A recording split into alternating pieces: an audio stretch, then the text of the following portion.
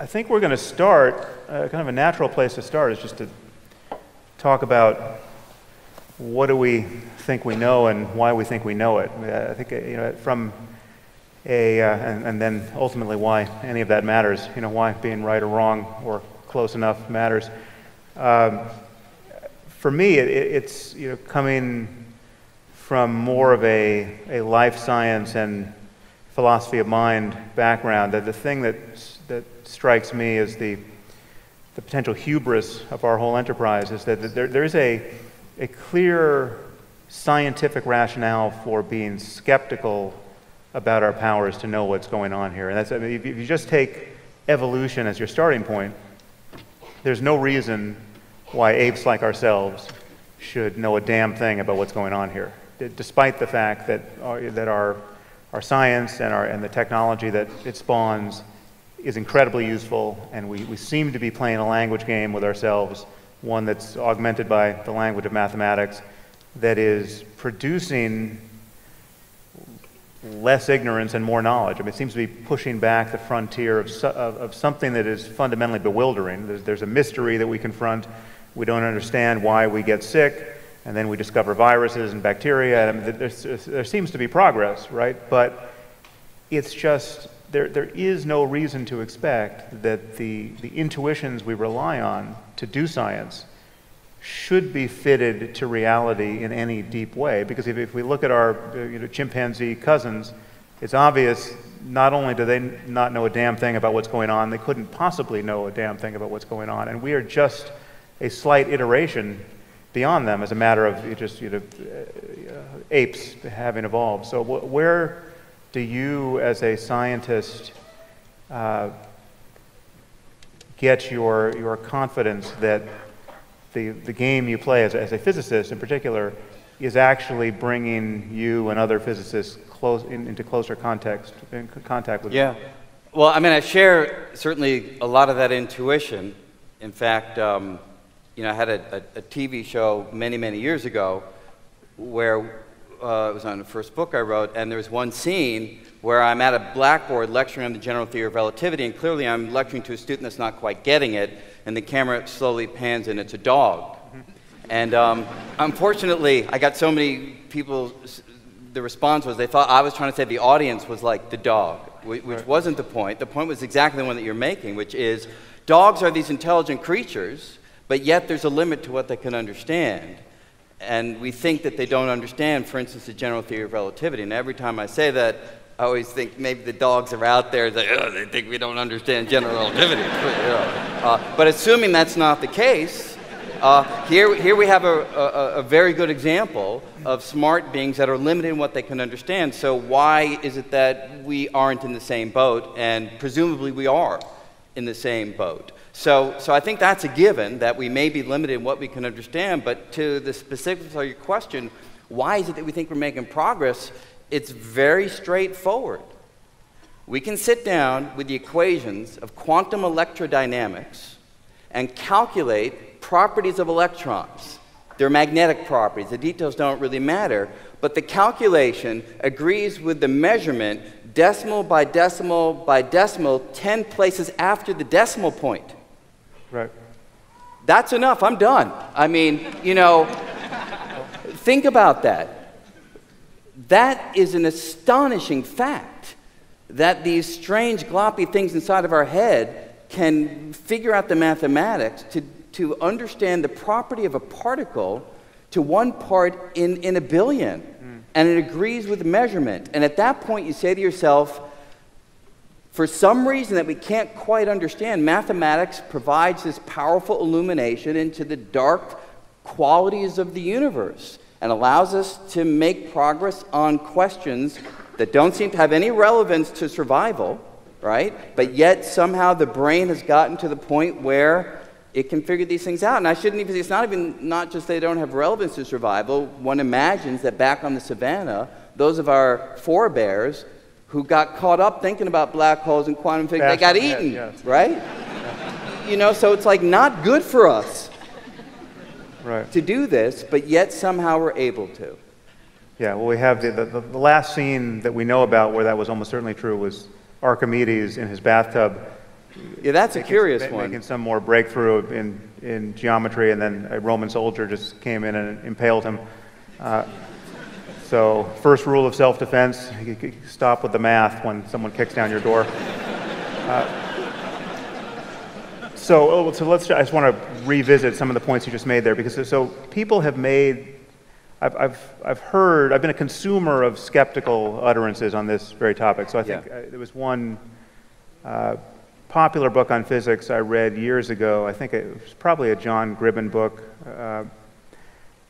and it was. He said in there that there's a famous paper by Wigner, I believe, The Unreasonable Effectiveness of Mathematics in the Natural Sciences, or something close to that title. Yeah, that's right. And so it's been pitched as this mystery that mathematics seems to map onto reality in a way that is surprising and counterintuitive, and we're still just trying to make sense of that. But I think it was Gribben who wrote that actually the idea that mathematics that it's surprising that mathematics maps onto reality is a little bit like saying it's surprising that the English language is so good for writing plays in. Right, that there's this is the thing we're using, and we're finding ways to fit it to the circumstance we're in. That is, it seems to me that there may be a serious disanalogy there, in that mathematics, unlike English, seems to indicate. It seems to make predictions about what should be so. I mean, the relationship between electricity and magnetism, say, which then can be tested and proven to be true, that the mathematics itself sort of shines a light in a direction we weren't necessarily looking. Right. Is that valid, but is there more to it than that? I don't think there's more to it than that, but that's a breathtaking quality, right? I mean, the fact that you use English to articulate thoughts and describe situations, sure, that's the mode that we have developed for that kind of communication.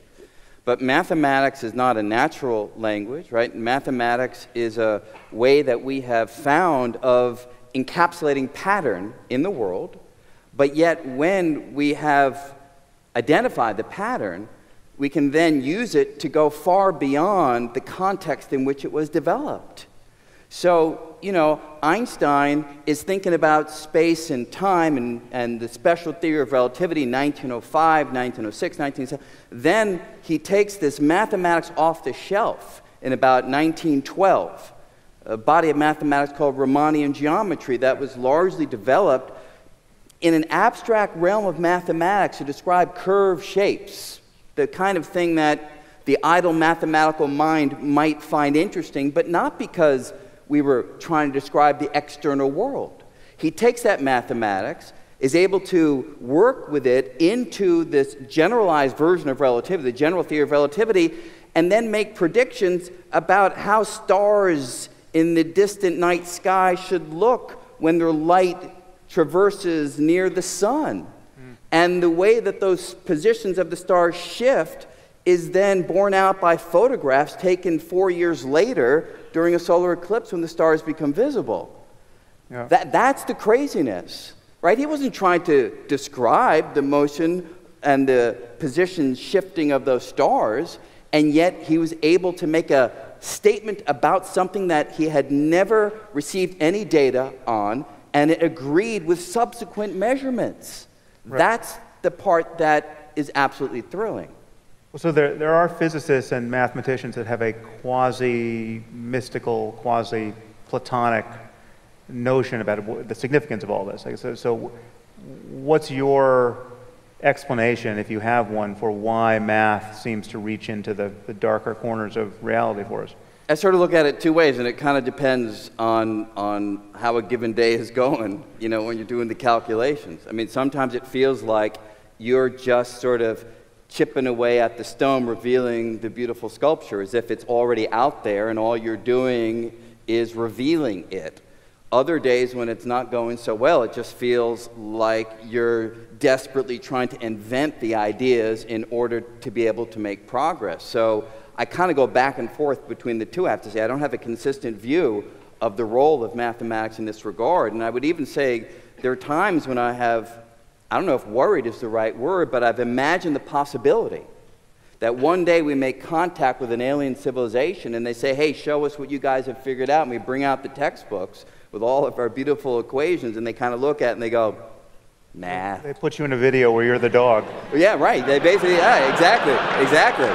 You know, they basically say, you know, we tried that for a while. It's kind of a dead end, guys. It'll take you just so far. Yeah. But then the funny thing is, if I try to imagine what they would replace it with, I can't even think of what they would replace it with that isn't in some sense mathematics, perhaps in an unrecognizable form or an unfamiliar form, perhaps a better way of saying it, because if math is a language of pattern, what are we doing? We're all just trying to encapsulate patterns. So whatever language you use to do that, maybe that is what math ultimately should be described as, and therefore will always be back to this kind of structure.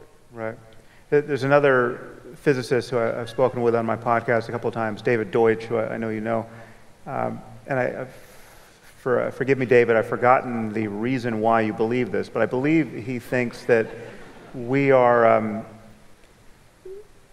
in principle, we as math-using, language-forming cognitive systems are not cognitively closed to anything that could be known, given, I mean, I think it has, in his mind, something to do with a deep result around information theory and the universality of computation. I mean, but I don't think I can represent his view faithfully here. But the net result is he thinks that the notion that we could meet an alien intelligence or build a super intelligent computer that we couldn't understand on some level, that where we would stand as the dog in relation to that super intelligent system, he thinks that's a false fear or just in principle impossible. Do you have any reason to feel that? Or? I mean, I have to understand more fully exactly what he's saying, but I mean, clearly, if you take our very species and you just, you know, wind the clock back however far you want to go, 30,000 years, 50,000 years, 70,000 years, I mean, there would be a cognitive mismatch relative to where we are today. Yeah. So it's certainly the case that given enough time, we can get to the point, obviously here we are, but I could certainly imagine that we encounter an alien intelligence and they are exponentially beyond anything that we have understood, and therefore we would be like ants. Yeah. And in fact, I think that's a good possibility as to why they're not paying attention to us. Well, I think that's part of his argument, yeah. Actually, that takes me exactly where I want to go, but I think that is part of his argument that we're, given enough time or given enough augmentation of ourselves, we could fuse our cognitive horizon with anything else that we could meet. So on that point, where the hell is everybody? Yeah.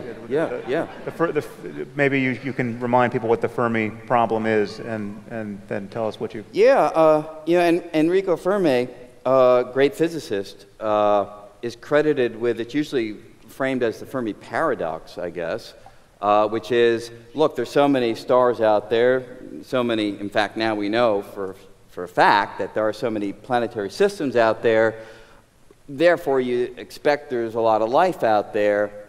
Where are they? Why haven't they come and visited us? It's sort of a quick way of describing the question.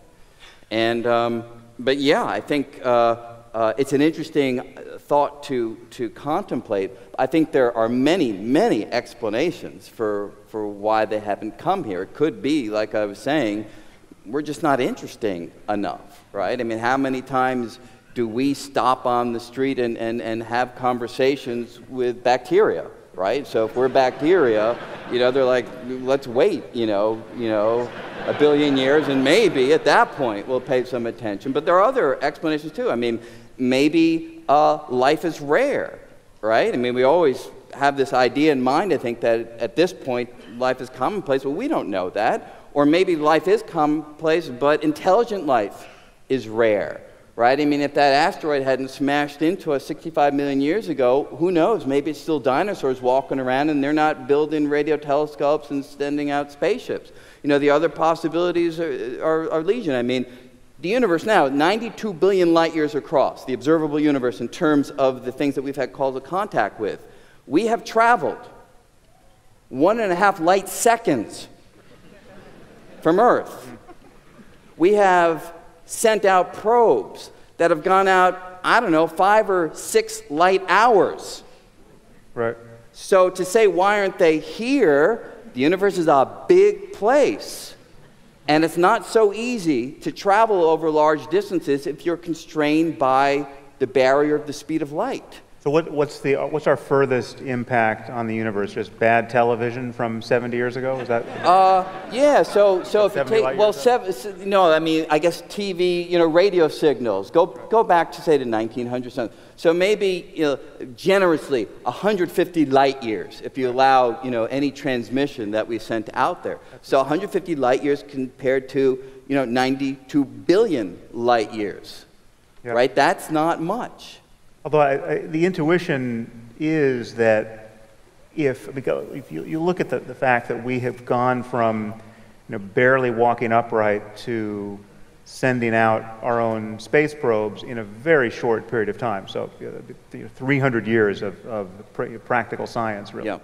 And if you think of any, so I guess the one assumption you need is that there's nothing really special about Earth. And more it seems that the sense, I mean, even 10 years ago, Earth seemed more special than it does now. Now we're finding planets every day that are seemingly in some kind of Goldilocks zone with respect to their star. And so if you don't think the conditions on Earth are so special, that they're really a dime a dozen out there in the galaxy and in other galaxies, and then you think we're talking about a time window of, any place where life gets going and it gets complex is very likely it could be millions of years on either side of us. Anything that's complex that could build a civilization, that is very unlikely to have happened in the last 300 years. They might as well have, 300 years plus 10 million years to have gotten that going, right? So then you would expect just the galaxy to be awash in something that we could detect, right? That has been going on for millions of years. I guess the one additional wrinkle that we haven't mentioned is that there could just be something about building a complex civilization, building technology that is lethal to species like ourselves. Absolutely. It could be that we're showing every sign of it being dangerous. Right, exactly. I mean, it could be that once you get to the point where you're able to undertake these kind of grand space journeys, you're in a very dangerous situation, and typically you don't survive. There are more optimistic ways of explaining it, though, too. So maybe the universe is teeming with all this activity. It's just not in the wavelengths that we're looking. We're just not sensitive to it, right? Maybe the time scales over which the vibrations of whatever medium that they're using are incredibly long or incredibly short. So we just hear it as like noise in the background and don't recognize that there's a signal, or we don't even have any sensitivity to it at all. Right. So I think their bad television is coming at a different frequency? It could well be. Right, so I don't consider it a paradox. I think it's an interesting point of departure in trying to understand whether we're special, whether life is special, whether intelligence is special. But I mean, from your perspective, right? Let's say life is commonplace. The journey from life to intelligence is non-trivial. Do you think that is as straightforward as you might assume in order to come to the conclusion that there should be all sorts of intelligence out there? Well, looking at Earth, you wouldn't draw that conclusion. I mean, why? Even why do you say that? How many species are there on this planet? Well, no, I'm saying, I think I'm agreeing with you. Oh, good. Yeah, okay. that it's. No, I mean, the truth is, it's non-trivial even if you look at our own species. Yes, that's the point. Good. Yeah.